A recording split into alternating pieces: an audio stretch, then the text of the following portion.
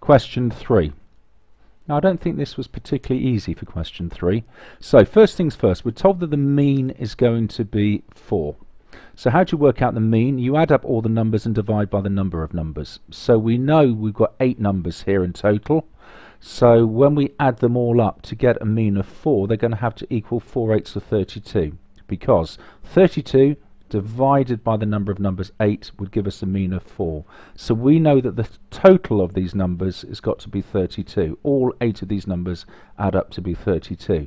Now these 6 numbers here already, if you add those up, come to 19. So these remaining 2 numbers have got to add up to 32 less 19, which is 13. So we know the final 2 numbers together add up to 13. So that's our first fact. Now secondly, we're told that we want the range of the 8 cards to be 9. Now the range is biggest take away smallest. Now this is clearly going to be the smallest number, so the biggest number's got to be 9 more than that, so the biggest number is going to be 10. Okay, so one of these 2 numbers is 10, and given they add up to 13, the other number must be 3.